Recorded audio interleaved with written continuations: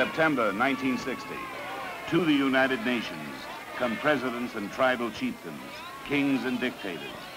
Yet of them all, one man dominates the conclave, Nikita Khrushchev. Primed by 2 recent Cold War propaganda victories, he arrives with ambitious plans for destroying UN influence in world affairs. But this time, he will not get his way. In the General Assembly, a defeated Khrushchev stages a crude performance which shocks the world.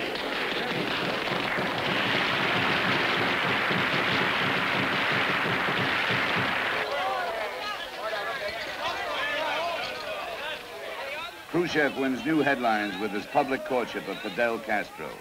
Even with an American presidential campaign in progress, he remains a Pied Piper to reporters. Like to deal with a Roman Catholic in the White House. Это дело американского народа, кого они изберут. Who is elected is the business of the American people. Кого изберут, с тем будем дело иметь. We will deal with whoever is elected. I run for the presidency of the United States because it is the center of action.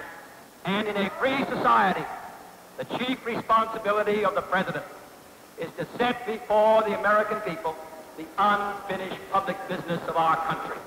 The world does not sit still. The balance of power does not hang.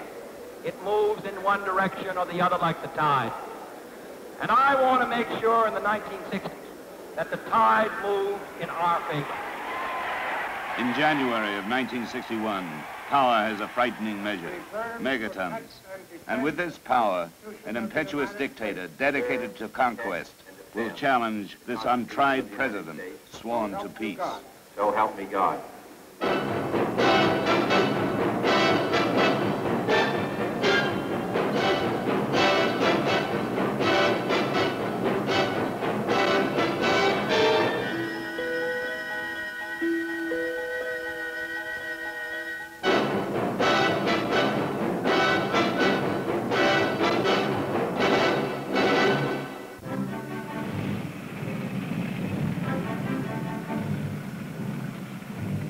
In the summer of 1961, a crucial meeting takes place in Vienna.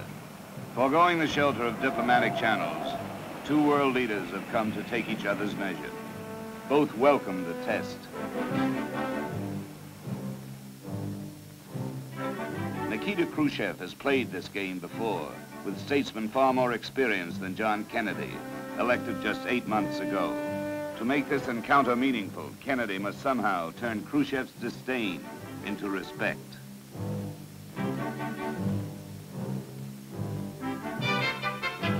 They move past polite exchanges to pursue radically different goals. Khrushchev bluntly threatens to take action in Berlin in defiance of established American rights. Kennedy warns that this could lead to open conflict. This is not a negotiating session. It is a dueling ground.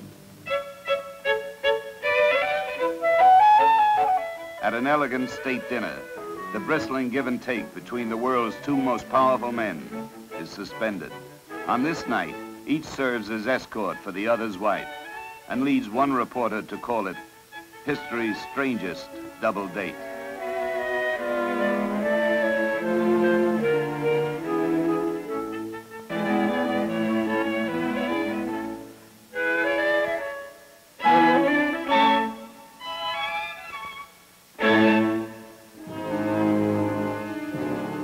Veiled by official smiles, the debate nears its end. Kennedy makes a last desperate attempt to shake the unyielding Khrushchev from a dangerous course of action. He does not succeed. At the end of the conference, some of the fury boils to the surface as Kennedy warns Khrushchev. It's going to be a cold winter.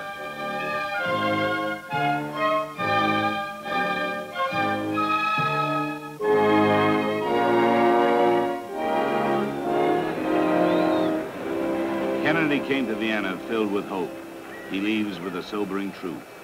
Khrushchev does not listen to reason. Ahead is the prospect of a challenge to American rights in Berlin. In time, he will recognize that Berlin was merely the setting for Khrushchev's Cold War explorations, that it was more a bluff than a crisis.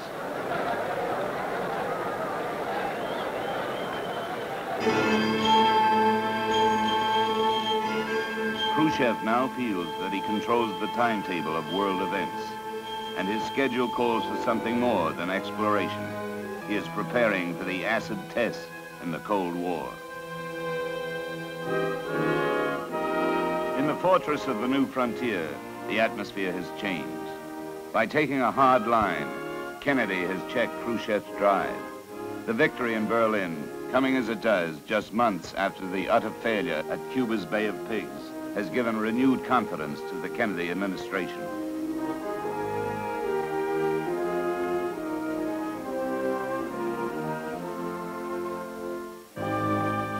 For 8 months, there is a lull.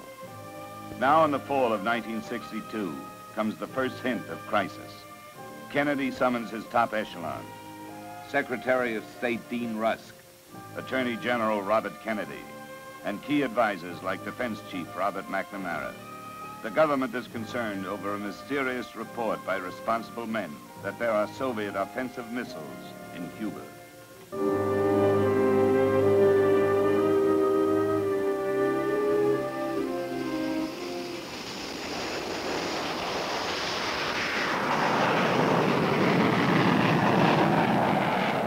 Spy plane, already linked with turning points in the Cold War, is sent over Cuba in search of the truth.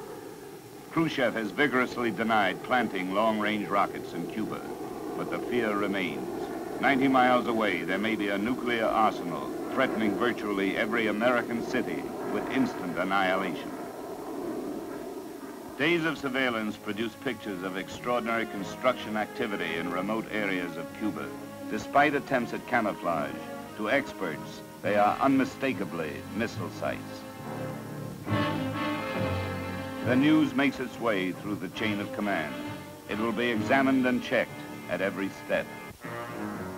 Almost 24 hours pass before the news reaches the White House. Days ago, Kennedy had denied the existence of offensive missiles in Cuba. If he is shocked now, it is not apparent. Within minutes, he is working on the crisis, which for the moment must remain secret.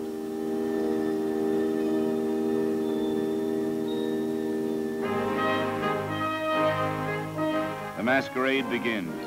As scheduled, there is a White House reception for astronaut Walter Schirra and his family. Kennedy's manner must be casual.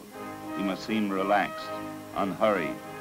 A meeting arranged by hushed early morning phone calls will begin in 1 hour.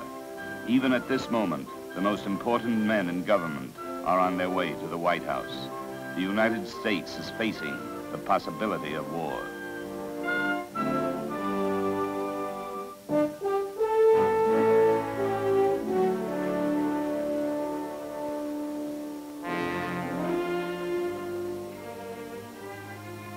With carefully selected officials, a group which will become known as XCOM, Kennedy considers alternatives. 1, do nothing.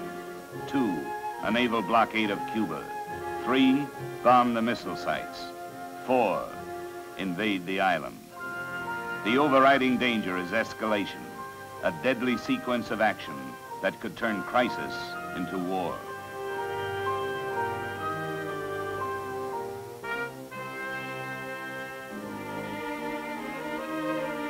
The president is determined to act, but he has not decided how and when.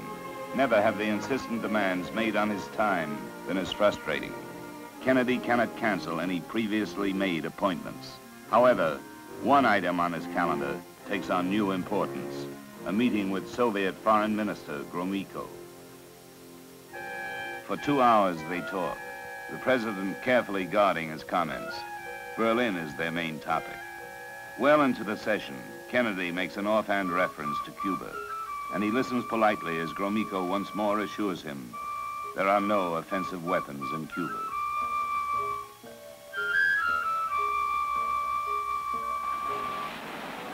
On this night at the State Department, where Gromyko will meet with Dean Rusk, the Soviet foreign minister seems friendly and cooperative to reporters.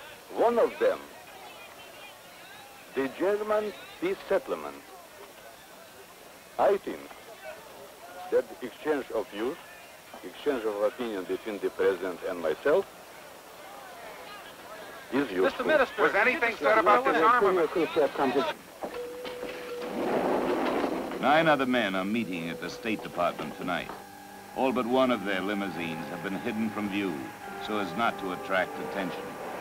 XCOM continues its crisis planning on the 7th floor, while Gromyko chats with Rusk on the 8th.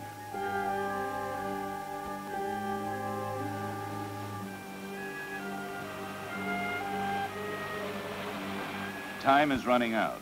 By design, the president has had his committee meet without him to encourage a free exchange of ideas. But he is approaching the point where the talk must stop and the action begin.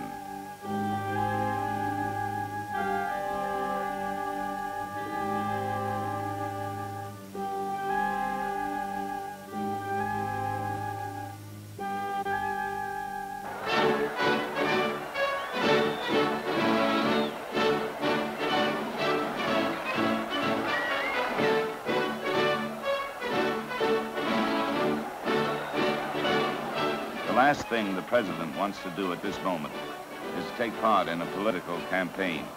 But this appearance was promised in days when the campaign seemed certain to be October's only source of excitement. So Kennedy finds himself in Cleveland, where he must deliver a speech on behalf of local candidates. What had to be done was done in the 30s or the 40s or the 50s, and that it's our job in the 1960s to sit still. I don't believe it at all. There is no question but that the right decision in 1962, and as it was, if I may say so, the right decision is democratic. Thank you. Behind the speaker stand, a special telephone has been installed, should Washington urgently want to contact him. In Washington, a silent mansion, an empty room denote peace. But the president is in Chicago, awaiting word from his war council. XCOM has virtually completed plans for the invasion of Cuba, plans for the airstrike, and plans for a blockade at sea. The key discussions are ending. All points of view have been aired and argued over. The government is fully prepared to carry out any course of action. The committee's job is done. It is time for decision.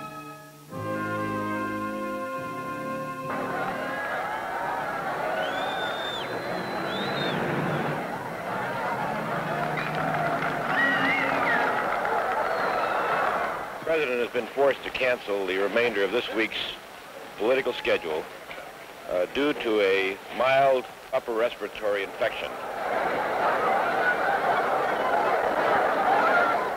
Though he rarely is seen in a raincoat and never wears a hat, he dons both as part of a story concocted to cover his sudden departure.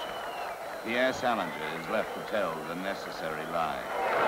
Dr. George Berkeley, the assistant White House physician, first noticed that the president had a husky voice last night. He examined the president this morning and found that he had a 1 degree of temperature and advised the president, in view of the fact that most of today's activities were out of doors, to cancel his schedule and return to Washington. The president has returned to Washington. A new examination by Dr. Berkeley has showed that the temperature has somewhat subsided, but the president plans to remain in his quarters throughout the day.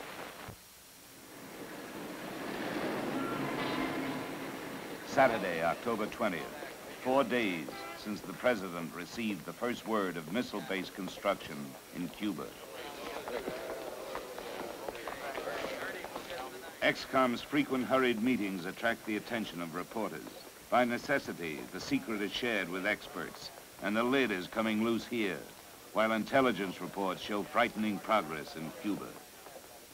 From this Saturday until the president is ready to launch American action, he will not be seen in public. To explain the long hours and the air of tension, like most XCOM members, Kennedy has sketched the crisis for his wife.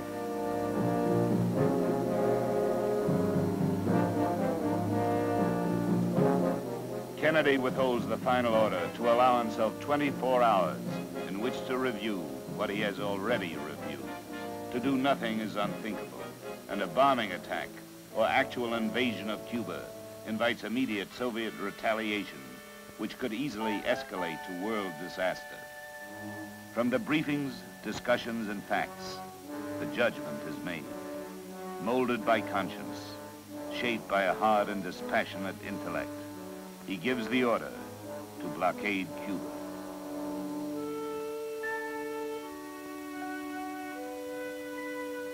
To cancel his schedule and return to Washington. Quiet, please. Hold it down. Pierre Salinger now breaks the official silence. He tells reporters the president has requested television time Monday night for an important speech. It is Monday, October 22nd. The word is going out along Washington's diplomatic row. Advance copies of Kennedy's speech are being delivered to every embassy.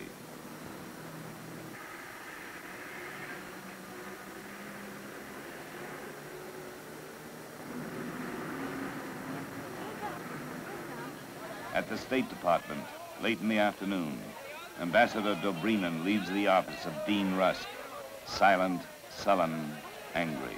He has just been given the news.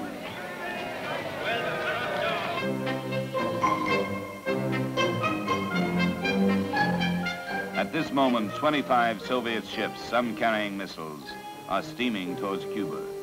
They are destined to play a key role in the crisis, for tonight, President Kennedy will make these freighters the focal point of world attention as he reveals their mission and draws the line they must not cross. This sudden, clandestine decision to station strategic weapons for the first time outside of Soviet soil is a deliberately provocative and unjustified change in the status quo, which cannot be accepted by this country. All ships of any kind bound for Cuba, from whatever nation or port, will, if found to contain cargoes of offensive weapons, be turned back. The freighters continue to move towards Cuba. American warships will soon have firm orders to sink those ships carrying offensive weapons if they will not turn back.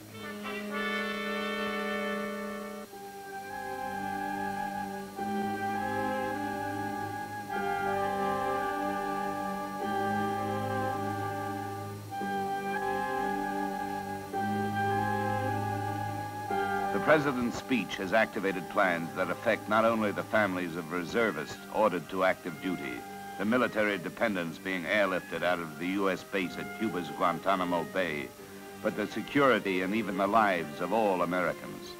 Yet, of more than 50,000 telegrams that come in, the ratio in favor of the President's action is an amazing 10-to-1.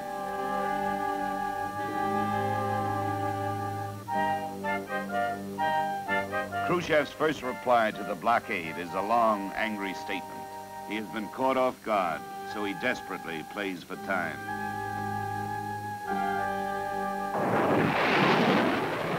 As American jets and Squadron Force are moved into Homestead Air Force Base in Florida, a division of troops from Kansas starts for Georgia. As they await action, the men and machinery of war run deadly practice missions.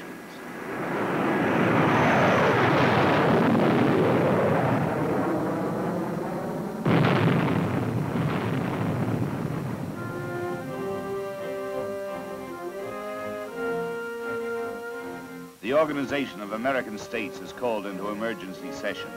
Kennedy is anxious to gain diplomatic endorsement of his action. But even optimists at the State Department are overwhelmed by the unanimous support of a 19-0 vote.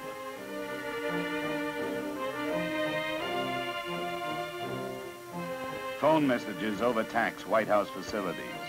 An extra communications van is pressed into use. If Washington is to be evacuated, those who will accompany the president will be alerted from this van.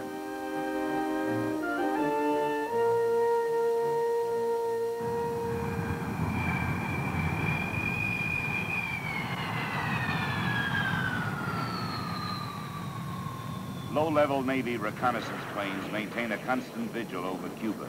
Round-the-clock processing of their film shows that work on the missile sites is being accelerated.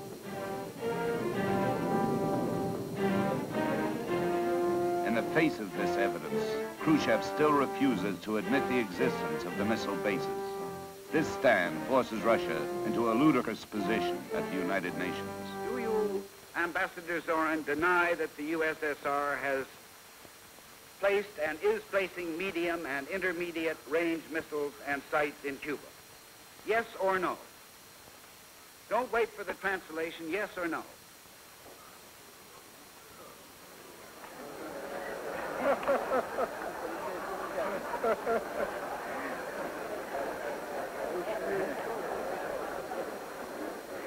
Я не нахожусь в американском суде, и поэтому не хочу отвечать на вопрос, который задается в прокурорском плане.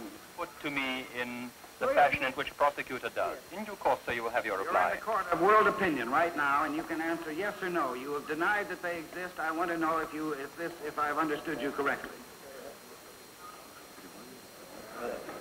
I should like to Продолжайте вашу речь, господин Стивенсон. Sir, will you please continue your statement? You will have your answer in due course.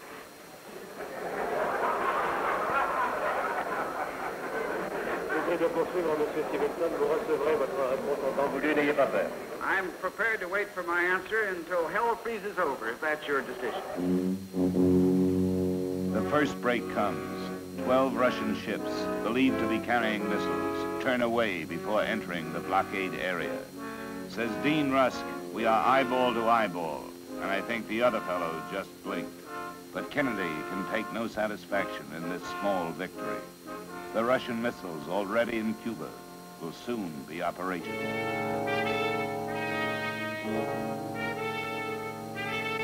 Kennedy cannot predict Khrushchev's actions.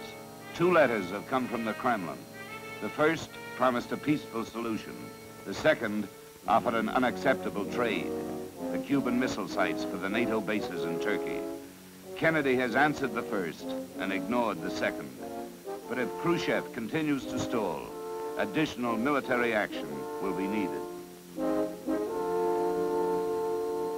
At Strategic Air Command headquarters in Omaha, the alert has reached the status, 1 step short of war. Around the clock, these monitors of the world are carefully watched. Presumably, a similar group of experts lays screens inside Russia. 1 series of orders, and the unimaginable becomes reality.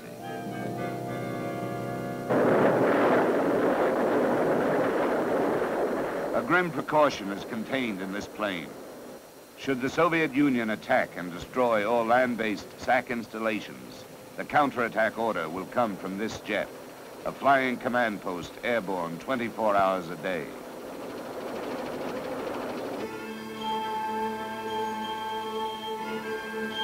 The long, anxious wait continues. But Kennedy knows the crisis has reached the bend in the road. Late on the night of October 27th, he says, it can go either way.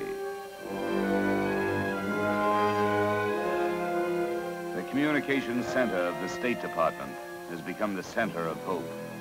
For it is from here that Khrushchev has received his warnings, and it is here that his final answer will first be known.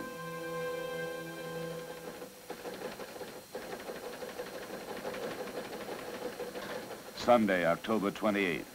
Word comes from Moscow. Khrushchev has ordered the missiles returned to Russia.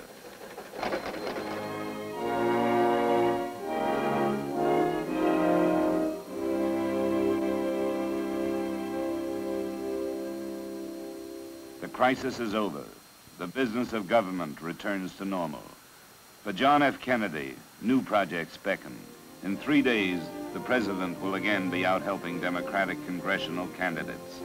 In the off-year election, one of his first stops will be Boston, where he will lend support to a Senate candidate named Edward Kennedy.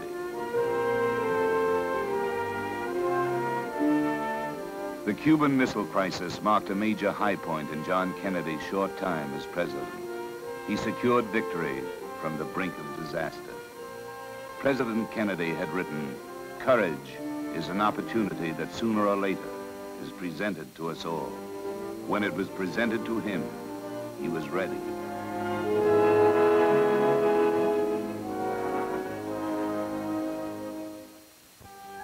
The Cuban Missile Crisis has produced a positive result.